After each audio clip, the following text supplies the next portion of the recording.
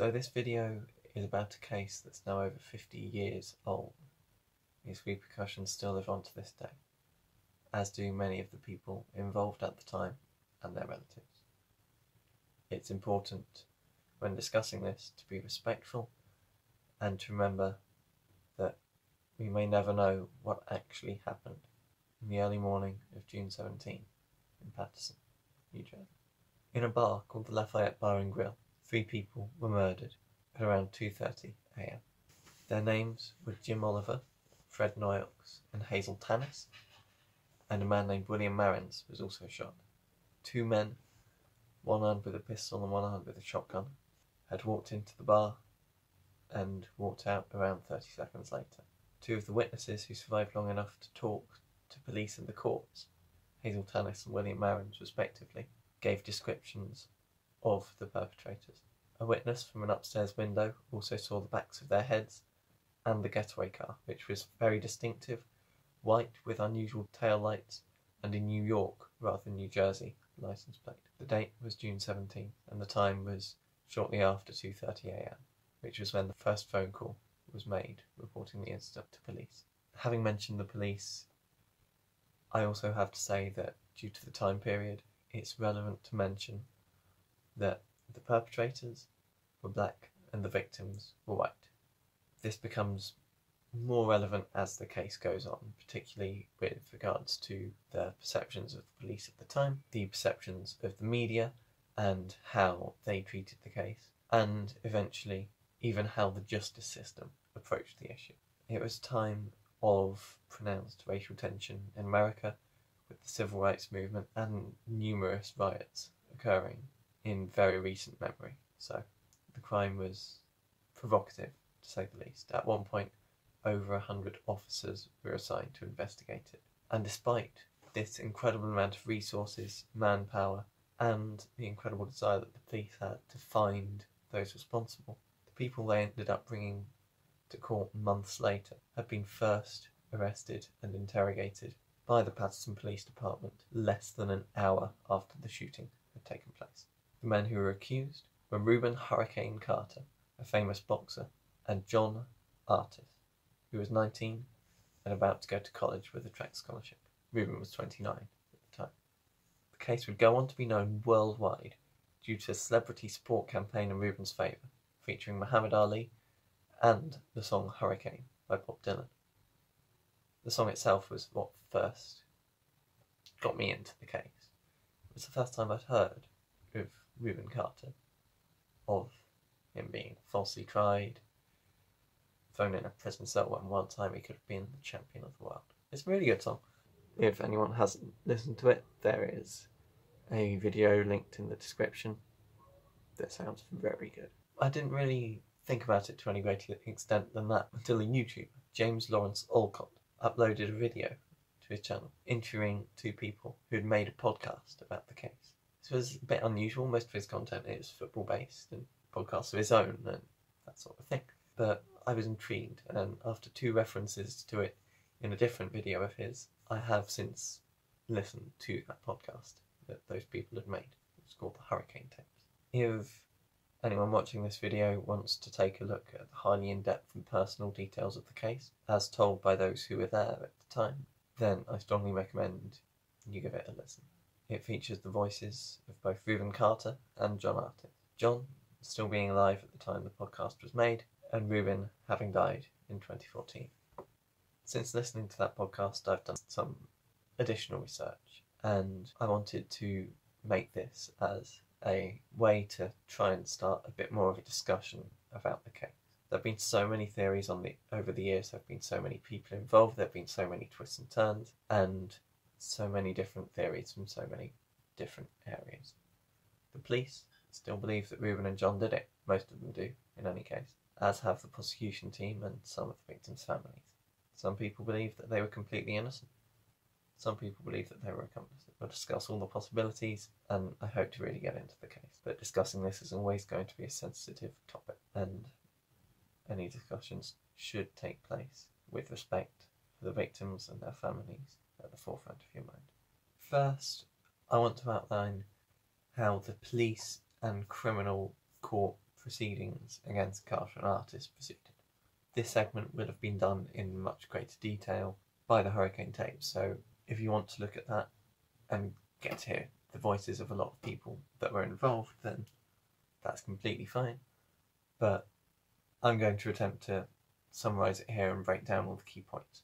So Rubin and John were pulled over in Rubin's car shortly after the shooting. They were on their way back from a bar called the Night Spot, where John had been dancing and Rubin had been drinking. Though it was Rubin's car, John was driving. Another friend of Rubin's, John Bucks Royster, was also in the car, though he was blackout drunk at the time and not in a very good state. As there were 3 people in the car and police were looking for 2, they were released and went on with their journey. John and Rubin, having dropped Royster off, were later picked up again the same night. This time, more details about the car were known, and as getaway vehicle's description matched the description of Rubin's car, they were pulled over and taken to a spot near the Lafayette before subsequently being taken to the police station. They tried to establish timelines for both men's nights. They administered lie detector tests, which we'll come back to later, as they've been quite controversial following that night, and according to John, they brought him bullets that they claimed to have found in Rubin's car. He said that he believed that they wanted to get his fingerprints on to the casings, and he didn't touch them. During this time, clean-up was taking place at the bar. The 2 people who had survived, Hazel Tannis and William Marans, had both been taken to the hospital, but the investigative work at the bar was subpar. Though there was a lot of blood at the scene, one member of the ambulance crew was said to have slipped in it. Shoe marks from the murderers were not looked for and not found. Fingerprints on cartridges were also not searched for. A mistake believer of Artis may believe police later tried to rectify. To be fair to the police, saving lives was probably their priority at that point, and it was clearly a stressful situation. However, to be fair to those who would call these missteps incompetence, the first responder on the scene had also been the first responder at a shooting in a bar just the day before, and preserving evidence and the sanctity of a scene is literally a part of the police's jobs. Just going back to the lie detector tests quickly, the reason for the controversy is because it isn't certain whether they passed or not. I'm not saying that if they passed, they're not guilty, but the controversy serves to illustrate the nature of the case as one with so many different viewpoints that it's hard to really know where you stand on any of them. The lie detectors are a small point that illustrate the greater point. The creators of the Hurricane tapes found information in files belonging to Detective Vincent D. Simone on the case that stated that Rubin and John had passed the polygraph, though the report filed by the person who administered the polygraph to them stated that they had both failed. Again, just a small point that illustrates the greater one. An example of this greater point is the testimony of William Marans. He was visited by the police while he was in hospital, with Carter and Artis in tow, and they asked him if the 2 were the men who shot him, which he denied. He lived long enough to testify in the 1967 trial, but died in 1973 and was unavailable, therefore, for the retrial in 1976. Strangely, when he did testify in court, he stated that he had been in no fit state to tell whether or not these were the men who had shot him at the time when he was in hospital. However, the lawyer for the defence found information indicating that he had later said that it was not them in a subsequent interview as well. So, again, multiple perspectives on the same information from the same person. There was a similar situation with the testimony and descriptions given by Hazel Tannis. Police claimed that they showed Hazel Tannis a series of photos of several men who could have been the perpetrators and asked her to identify them. These photos included pictures of Carter and Artis, and she did not pick them out as the shooters, according to the police. But again, to come in and confuse the situation there, years afterwards, Hazel Tannis' daughter claimed that she had in fact identified Carter and Artis from the photos.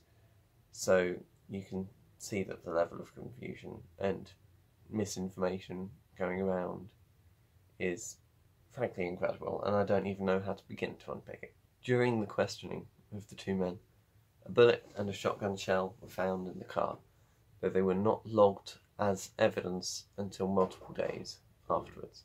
Though Carter was a gun enthusiast, he claimed not to have seen this particular ammunition before, and has since stated that he believes that it was planted by the police. The bullets found in the car were the same calibre as those that had been used in the shooting, but were not from the same manufacturer. So they could have been fired out of the same gun, but they wouldn't have come from the same packet of ammunition. So neither of the murder weapons used were ever found. Carter and Artis were released from interrogation as police believed they didn't have enough evidence to be able to tell that it was them. But 4 months later, as the search for new leads went cold and a $12,500 reward went up, more evidence came forwards in the form of a criminal named Alfred Bellow. He claimed that he had been the lookout at a robbery taking place down the street with an accomplice of his, Arthur Dexter Bradley. He claimed he wandered away from his lookout position, so not even a good criminal then, and over to the Lafayette Bar and Grill. During a recorded interview between Alfred Bellow and Detective Vincent DeSimone, the following exchange took place. Before this exchange, Bellow stated that he had not been able to identify the men that he'd seen. I'm going to read it out because I can't remember it off the top of my head. So the interview asks Al about his parole officer. He asks, "Is he a white man?" Al replies, "Coloured." "You see why I ask you this, Al? I'm interested in your welfare." He goes on to say, "If I get the truth from you, not the truth to make me happy, but what's really the truth, I guarantee you in return, I will do everything possible to protect you. I will go to the top people in New Jersey." He talks about even ignoring what Bellow saw at the bar. If he said he was in the area for anything like robbery or burglary, he could guarantee that nothing would be done on that. The implication is of protection from outside threat, protection from the higher-ups, protection from prosecution. The detective makes promises. He says, "I guarantee you in return I will do everything possible to protect you." He hears a man tell him he didn't know who he saw. He couldn't tell you who he saw. Makes the man a guarantee. Then here's a name. That name was Rubin Carter.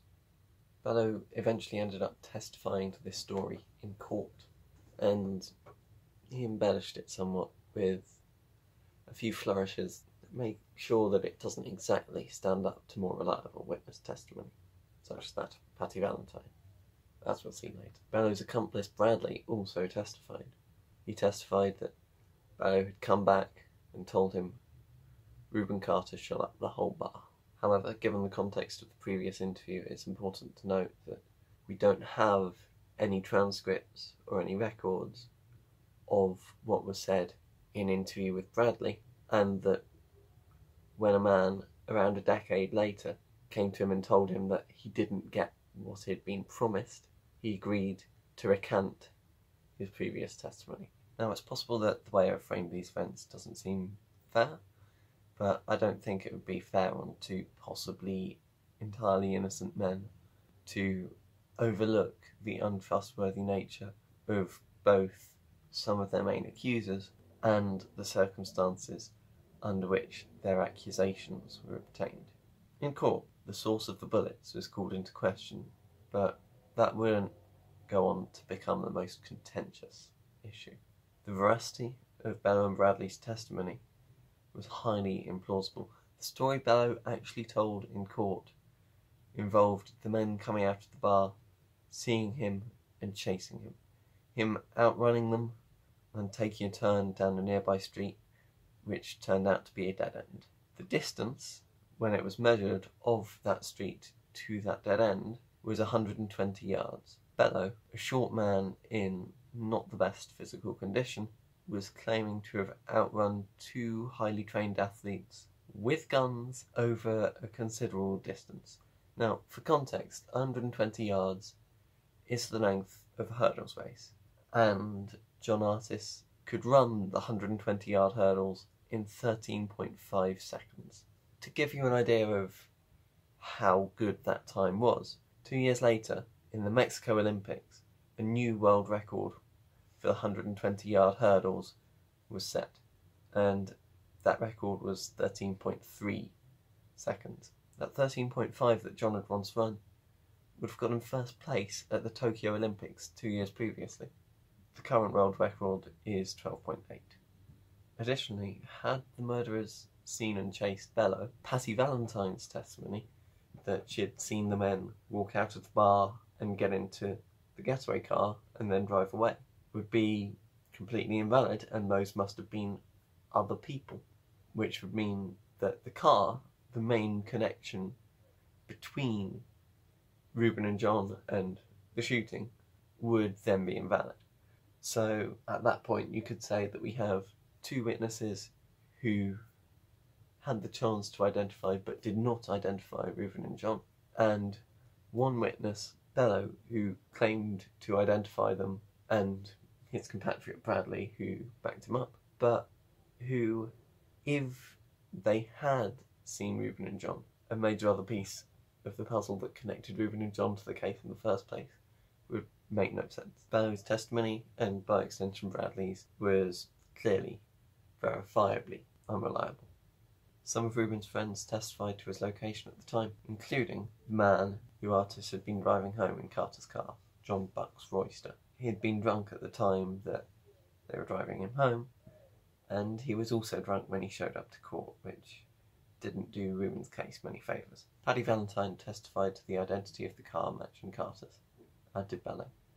Bradley testified to Bello having said that it was Rubin, and to quote Bob Dylan, though they could not produce the gun, the DA said he was the one who did the deed, and the all-white jury agreed. There were originally 14 jurors, of which 12 were selected to make the verdict. One of the 14 was black, but none of the 12 were. John Artis has stated that as the method of selecting which jurors would go into the room was picking names out of a hat, he saw one of the pieces of paper in that hat was folded, and the rest were not. Make of that what you will. The verdict that these jurors decided on was guilty, with a recommendation for mercy. Both John and Rubin got life sentences. One juror was heard to say, "We had them guilty before we even went to the room. The only problem was, we didn't want to kill the kid." This kid, John Artis, is the same kid that they had just decided had, beyond any reasonable doubt, shot 2 or 3 people. Both perpetrators had shot Hazel. The man with the pistol had shot William Aarons and Fred Noyaux. The man with the shotgun had shot Jim Oliver. They went to prison for 9 years. For a man called Fred Hogan from the Public Defender's Office started trying to get a retrial. Recantations were received from Bello and Bradley, and a campaign in the New York Times and through celebrity support was formed to campaign for Rubin's release, and, by association, John's. A retrial was secured. Despite his decision to recant his original testimony, Bello subsequently decided to testify for the prosecution again. He initially told police a new story, that he'd been in the bar itself at the time of the shooting, which contradicted all of his previous stories. Police then polygraphed him on each of the stories that he'd told, and told him that the one that was most true was the one that they believed was most likely to be believed by the court, not the one that he reacted to in the manner that the polygraph thought was most truthful. The story they persuaded him to tell was that he was in the area, that he heard the shots, that he saw the murderers leave, and then that he went in and robbed the cash register. He changed his testimony to this more believable version on hearing that lie of theirs. At the time of the retrial, that information hadn't come out, but the information about the recording that I mentioned earlier, when the detective guaranteed him that he would do everything that he could, that had come out. This suggestion of coercion and wrongdoing in a hidden recording was very reminiscent of the recent Nixon scandal, and cast a lot of doubt on Bello's testimony in the minds of the public and, one would think, the jury. One thing that had happened at the first trial was that a motive had not been decided on by the prosecution. This time, they didn't think that they would win without one. So the motive that they assigned to Rubin and John became known as the racial revenge theory. The other killing in Patterson the day before that I mentioned earlier, the one that the first responder at the Lafayette had also responded to, had been a case of a white man killing a black man in a bar. Leroy Holloway, the owner, had been shot. The man who had sold him the bar had come in, argued with him about whether or not he'd kept up his payments, walked out, and a minute later walked in again and shot him in the head. Leroy Holloway, the owner, was the stepfather of a man called Eddie Rawls, who ran a bar called the Night Spot, which was where John and Rubin had been that night. Rawls was a friend of Rubin's, and they knew each other well. The theory was that the killing of the white people in the bar was revenge for the killing of the black person in the bar, despite the fact that they were completely unrelated people at completely different bars, and the idea that someone's stepson's friend and someone who doesn't know either of them would commit a triple murder in response seems like a stretch to me. Naturally, the defence protested this proposition, saying that the motive could then be ascribed to any black man in Patterson, or indeed any black man, and was not unique to the two who were being put on trial. When the judge questioned the prosecution on this, the prosecution countered that these are guilty men, Your Honour. If we don't ascribe this motive, they'll go free. And the judge accepted the motive. Now, that to me would seem like the judge partly made his decision based on the presupposition of guilt, which is completely ridiculous and unjust and goes against every justice system I think I've ever heard of. Not that I've looked into many in detail, but you know what I mean. It's unjust and wrong.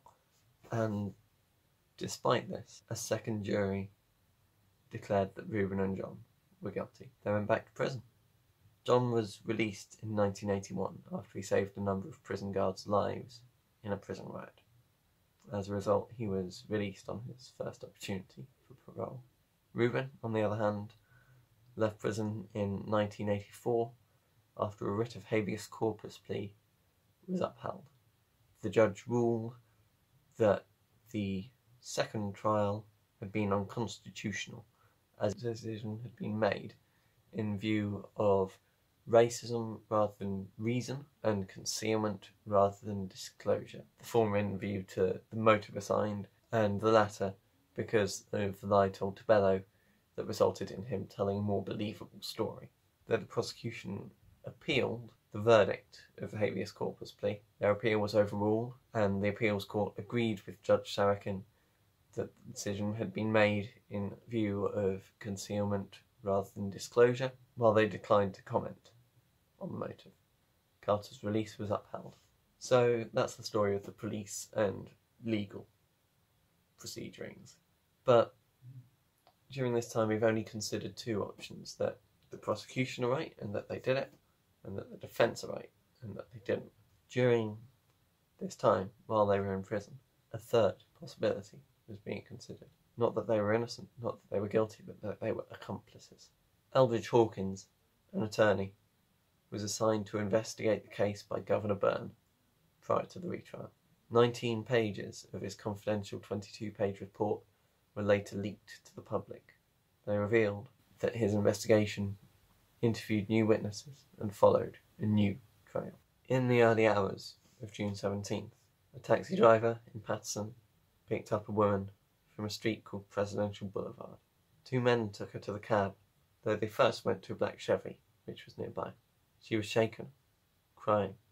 She said that there had been shooting and killing, and that someone had given her a gun. She said that she had been carrying it in her purse all night. Her name was Annie Hawkins. She was questioned about it 8 days later and said that the man called Roosevelt Davis had put it in her pocketbook because he didn't want police to find him with it. Had it been, striation marks in the barrel could have been compared to those on the bullets found in the victims, and the hammer mark provided on the shell casing would be able to be compared to shell casings found at the Lafayette. As is, we may never know if this was the weapon used. Hawkins got in contact with Hawkins, though initially she did not remember the night at all. Eventually, after questioning, long conversations, and hypnosis sessions, she started to tell a story that was very different to any that had been considered in the case so far.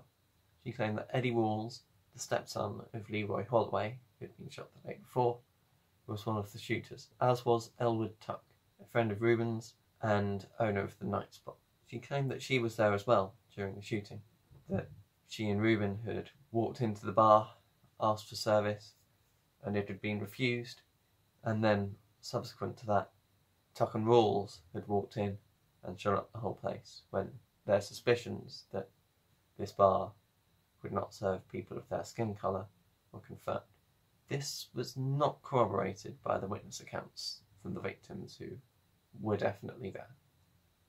However, she also claimed that there had been 2 cars at the scene, Carter's white car and a black Chevy. Now, this is backed up by the testimony of one of the officers who was reporting at the scene. He testified in court that he'd seen 2 cars, a white car followed by a black car. And although this isn't so reliable, in one of the many stories of Alfred Bellow, he claimed that there had been multiple cars at the scene. Hawkins also quotes the testimony of another witness at the scene, who was called Ronald Francis Ruggiero.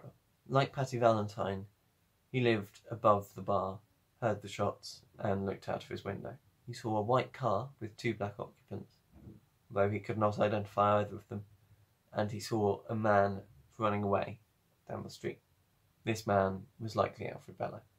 This does corroborate the idea that Bellow was in the area, though it later turned out that he'd also stolen money from the cash register, so it seemed that it was very likely that he had entered the bar shortly after the shootings had taken place through another door and exited very quickly while the men were still driving away, which suggests that his testimony of being able to identify the shooters is very unlikely to be true. The bar's on a corner and had 2 entrances. The men left on the Patty Valentine side, and Bellow probably entered and left on the Ruggiero side, so it's highly unlikely that he would have had a good view at all. They would have had their backs to him as they were going out of the door, and you can't really get a good read on someone's face from that angle. This means that naturally his testimony must be taken into account less than that of the victims, who definitely saw their faces and were definitely there. He would have had little to no time to observe them, and even if he had, it would have been a very stressful time. He would have been panicking, and that doesn't make his judgments necessarily accurate, especially given that he was unlikely to have seen their faces. Of course, the comments about not having much time to observe them and it being very stressful at the time could easily be applied to Hazel Tannis and William Mearns as well, but in the case of Hazel Tannis, she looked into their eyes and pleaded for their life. I think that makes her a bit more reliable than the thief who snuck in through the other door and took some money out of the cash register. It's since been revealed that Hawkins also found a memo that had been sent to Vincent DeSimone, telling him to investigate Eddie Rawls, but no information suggesting that any investigation of Rawls took place has been found. Rawls was at the police station the night of the murders, at the same time as Carter and Artis were, and he failed a polygraph test. Tuck was said to have looked like Rubin, which could possibly account for Bellow's testimony and for the failed identification of Rubin by the witnesses.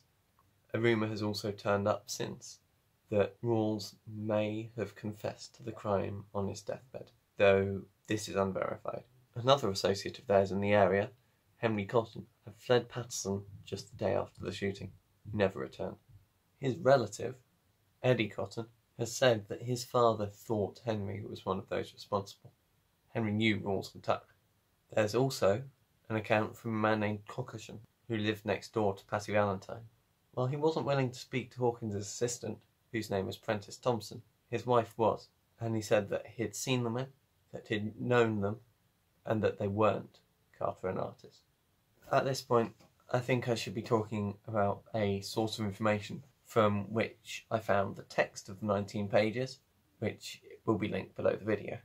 The site graphicwitness.com/Carter is a very informative resource, if largely focused on defaming the character of Carter rather than, say, discussing the crime that was committed and who could be responsible.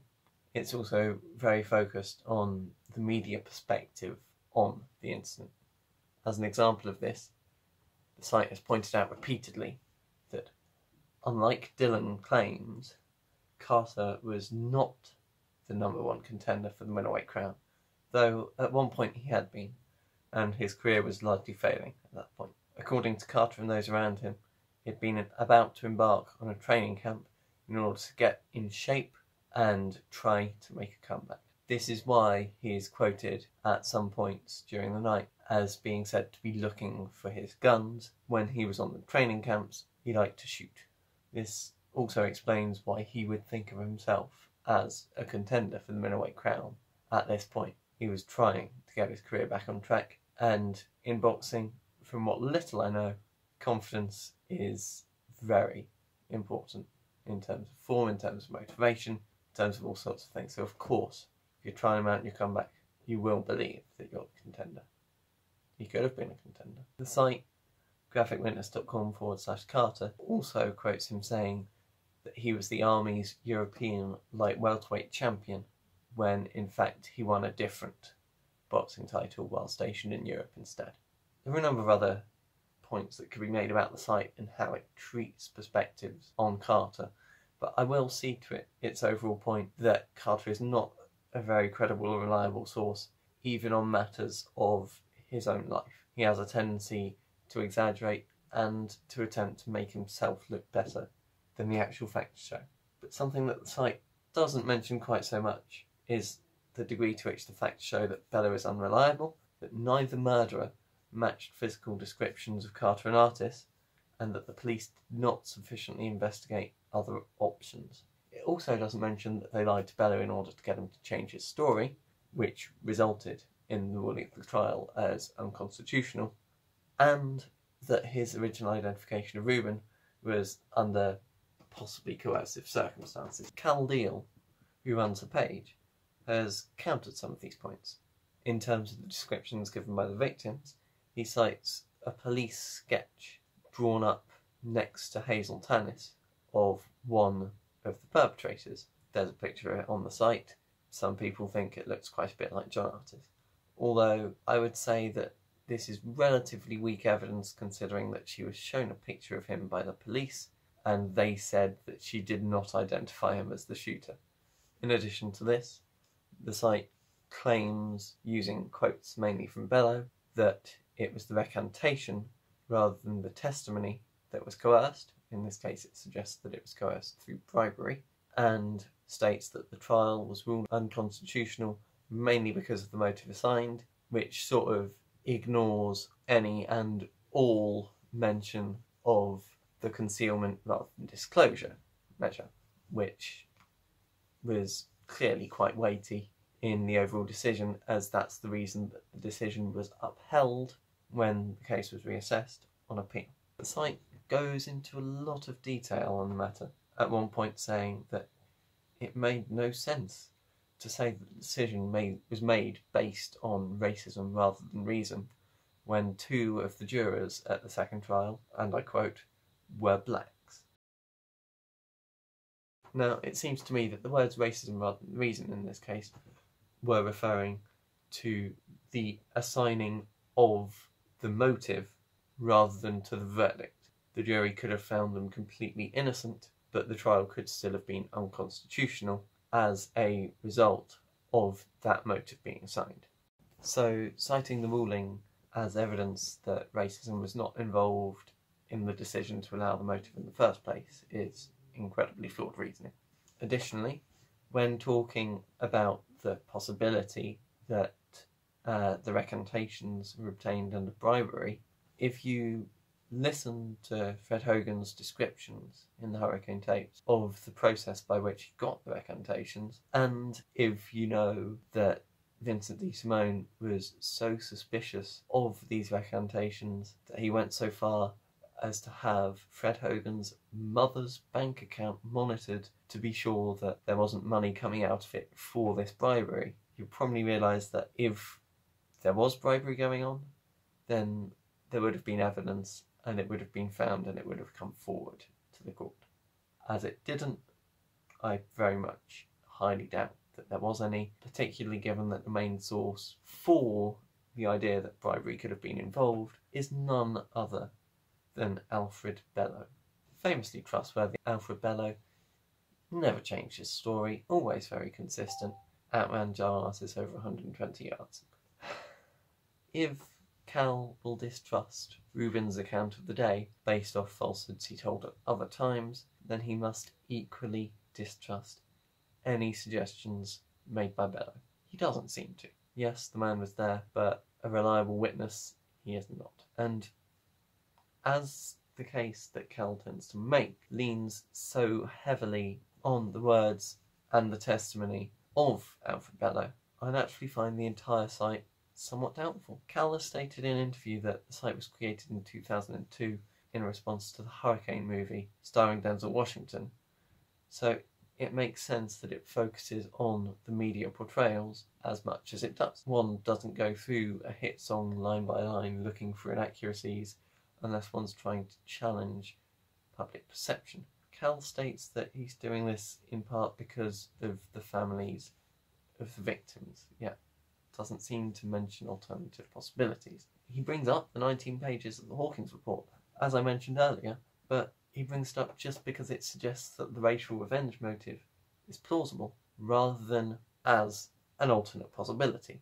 The document suggests that the racial revenge motive was plausible, not because it thought it was a good motive, but in absence of all other motives. The fact that the same document suggests that they didn't in fact commit the crime is somewhat lost on Cal. Also not mentioned is the fact that Rawls was not investigated in enough depth. I appreciate that the website may be relatively old compared to this knowledge, but I'm sure the families would rather know that the investigation had been botched, rather than be increasingly certain that a man who might not have done it definitely did. Rubin was not a good person. He's alleged to have beaten up a woman who was working with him on his campaign, though there was no evidence of this. Charges were dropped and it was his word against hers. He claims that she asked for money and he said no.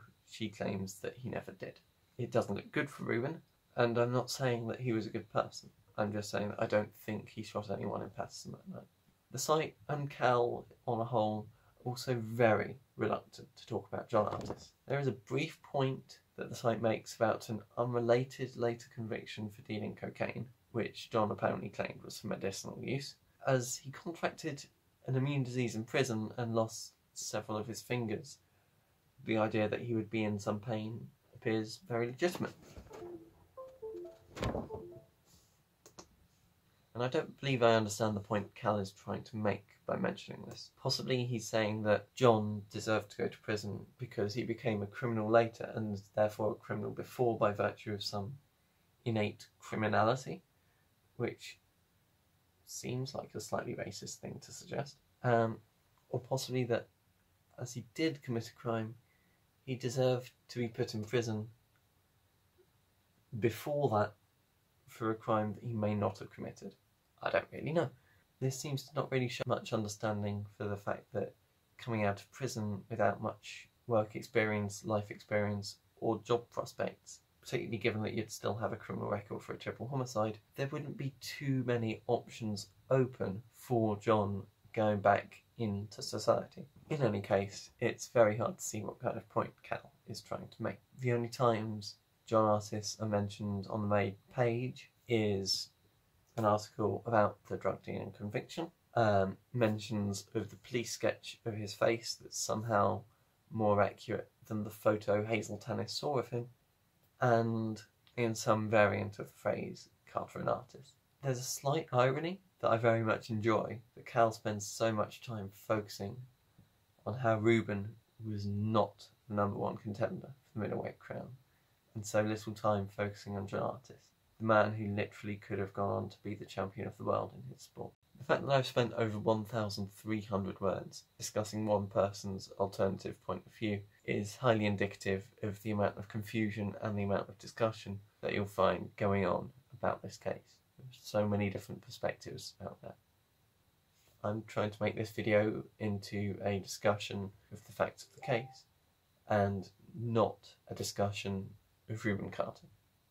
It's hard to get away from him sometimes. Such a big personality, such a loud voice, a force of nature at times. But with that, it is time to move away from the story and to start talking about the evidence. On the subject of the two suspects the police believe to be the killers, Rubin Carter and John Artis, the evidence linking them to the scene is less straight than it could have been.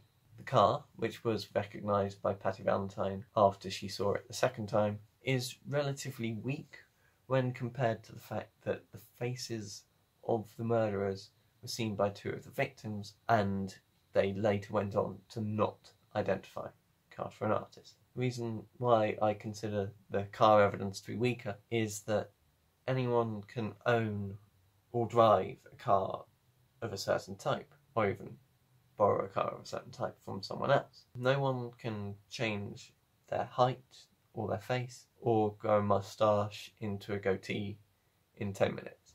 I can't go either of those things, so I should definitely know. While the car and it matching Rubin's could be taken as a sign of Rubin's involvement or direct presence, it should be noted that in Patterson it was common for good friends to borrow and or use each other's cars, occasionally without permission. Hurricane Tapes mentions this a couple of times, most prominently in episode 1 and episode 12. Rubin's cousin, John Carter, mentions waking up one morning to find that Rubin has stolen his car and taken it for a drive. When Carter and Artis were pulled over in Rubin's car, John was the one driving, and Rubin was driving Elwood Tuck's car when the police eventually arrested him after Bella came forward. Both Johns in episode 12 confirmed that this was relatively normal for Patterson at the time. So it is possible that someone else was in the car, drove from where Rubin left it at the night spot to the Lafayette, committed the murders, left, drove to the night spot where it was. Maybe someone else was involved and picked the murderer up in, say, a black Chevy once they'd dropped off the white car, just a possibility, and from there the night could have transpired exactly as both Rubin and the police suggest. Rubin, John and Royster getting into the car, driving Royster home, getting stopped by the police on the way, and getting stopped again on the way back. Of course, this wouldn't be exactly the same in both the suspects and the police's timelines. In the police's timeline, they suggest a drop-off where Carter and Artis would stop the car, get rid of the guns, possibly get rid of any bloody clothing, clean the car of any blood that they might have got in it on their shoes, and just, in general, clean up, hide as much of the evidence as they could. They suggest that this would take place at the apartment of Eddie Rawls. But dropping clothes and guns off at Rawls's apartment makes little sense, as he was in for questioning that night as well. Surely, as he was a suspect, his apartment would be the last place that you would think, this is where I shall leave the evidence.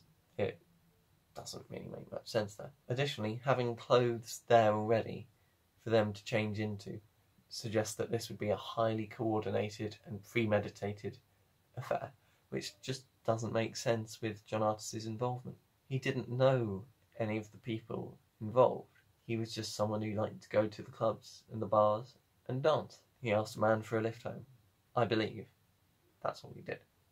Especially given the fact that they didn't know each other. If there had been a drop-off, why would Artis not chuck Carter under the bus? Why would Royston not chuck Carter under the bus? I mean, that's presuming, of course, that John Artis didn't have a motive to kill 3 people and shoot a 4th that he'd never met before in revenge for the death of somebody he didn't know. I mean, that would seem like a sensible presumption, but you never know. Anyway, back to the evidence. The evidence we have does not necessarily connect Carter and Artis to the car at the time of the killings.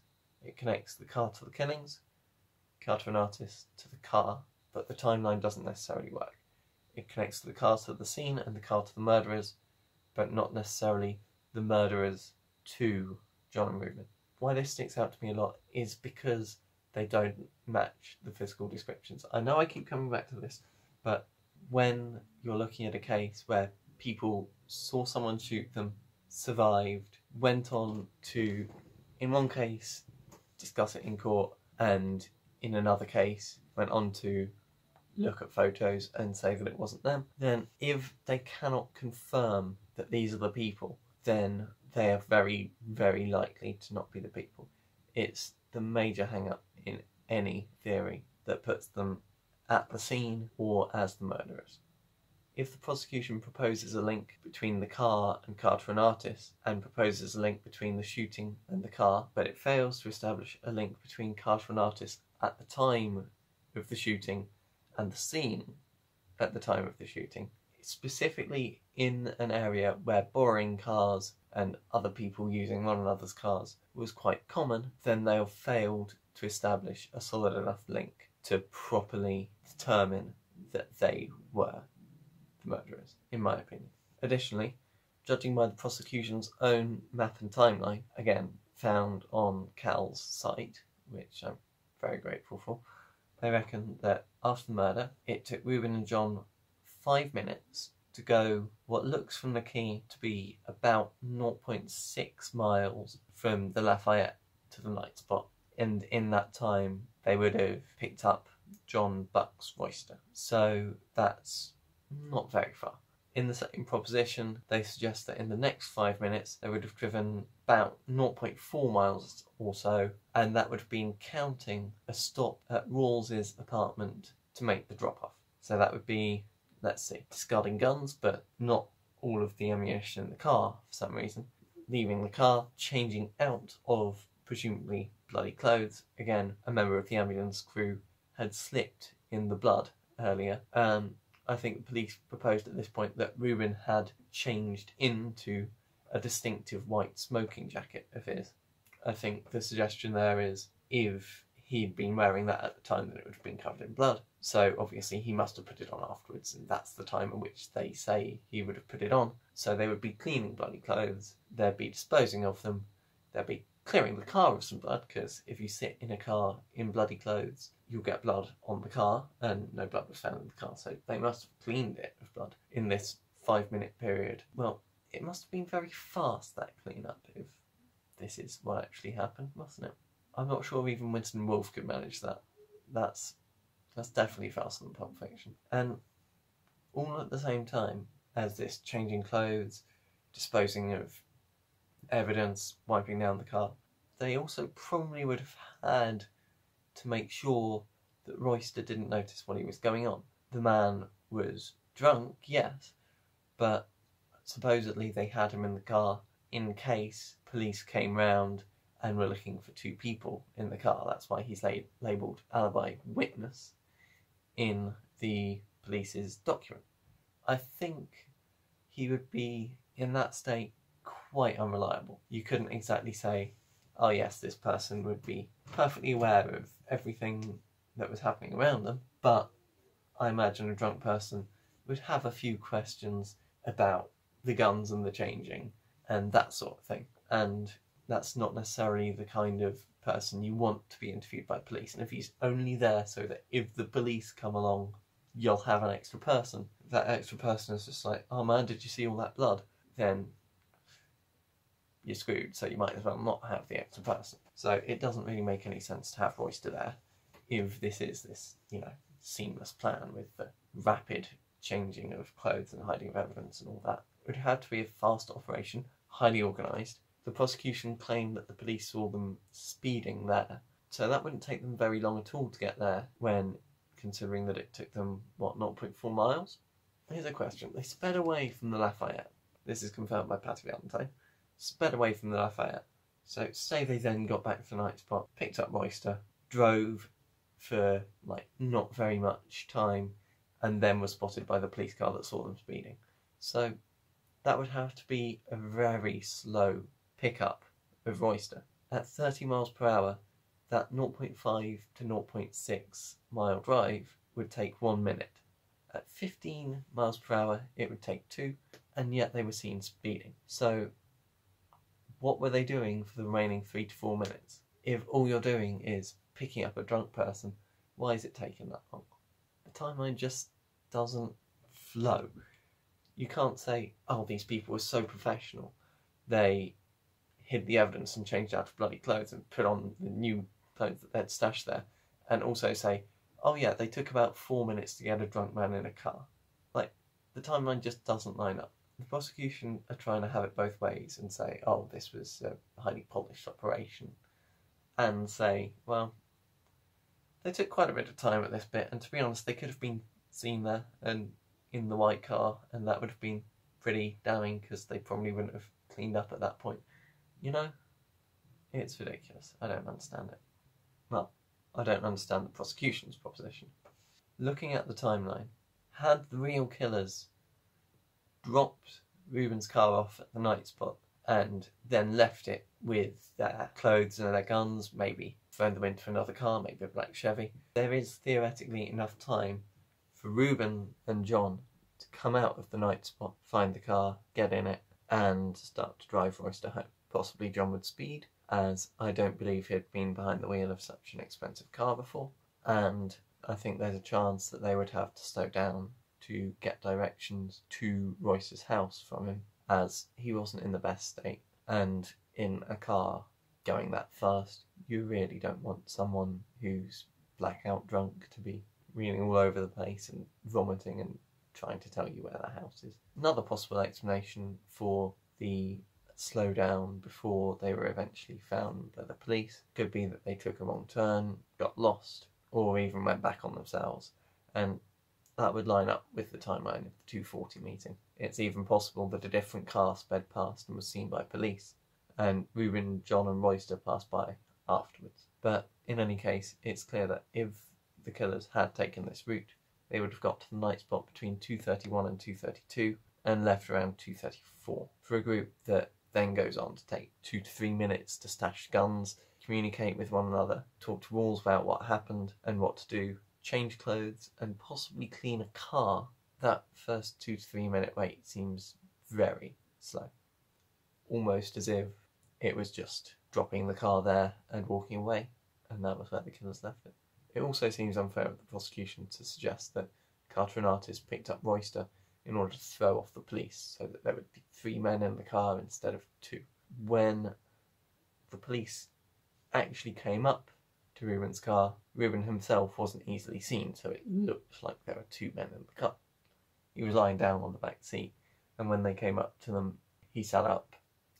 Incidentally, Caldeal's site also talks about this, saying that Rubin was lying in the back of the car to hide, while at the same time saying that they wanted 3 people in the car so that it would be less suspicious to the police. It's ridiculous. It's having it both ways.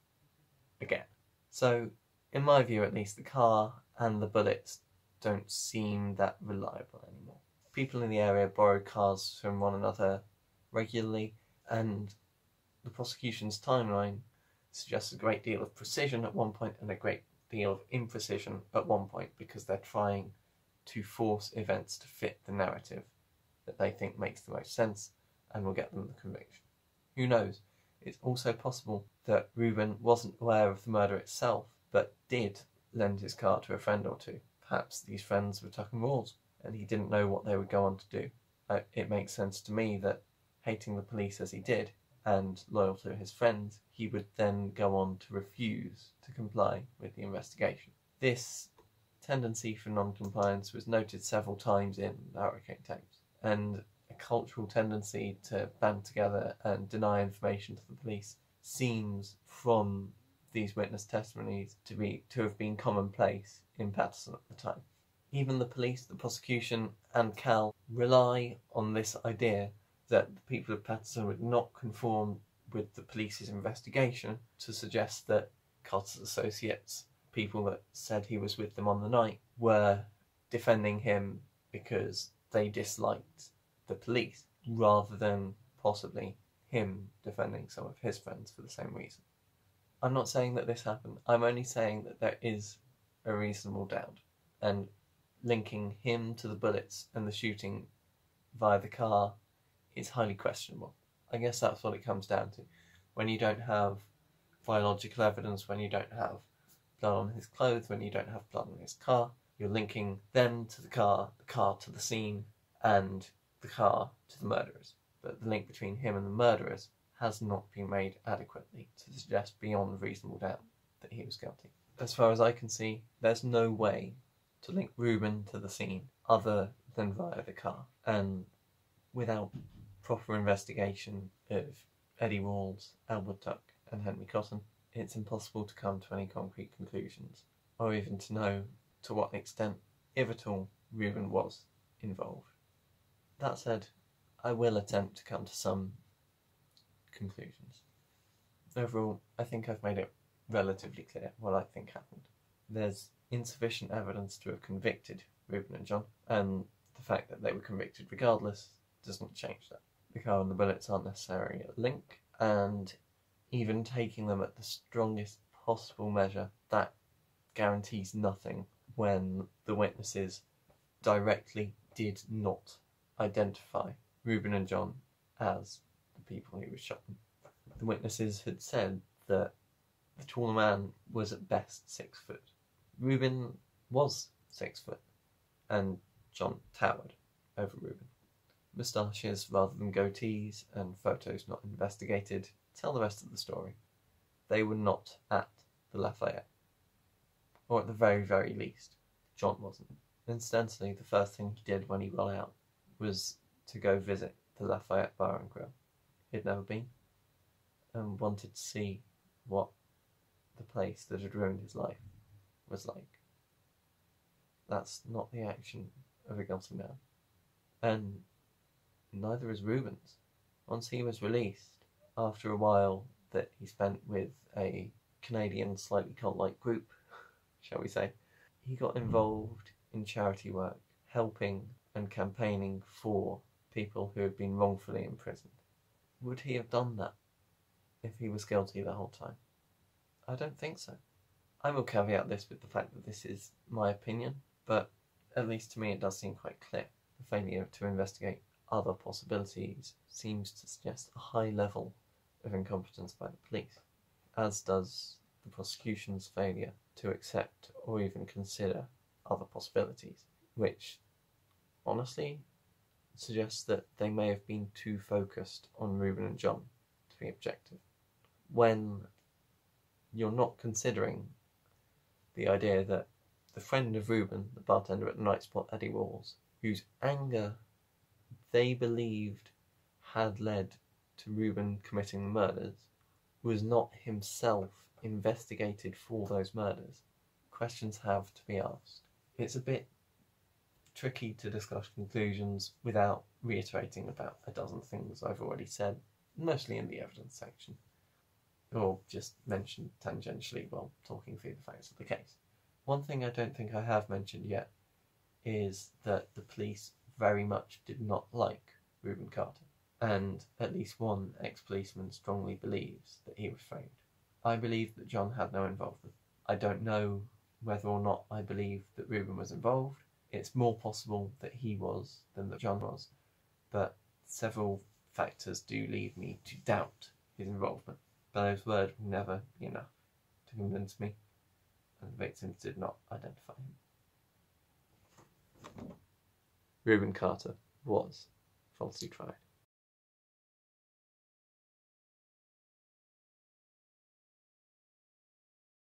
And Bob Dylan, who wrote the song Hurricane in Rubin's honour, though he hasn't performed it. Though prior to his death he hadn't performed it in many years. Is he dead? I'm not sure if he's dead. She was questioned about the incident 8 days later, and said that the man named Roosevelt Davis, Hawkins also quotes the testimony of another witness at the scene, who was called Ronald Francis Ruggiero. Ronald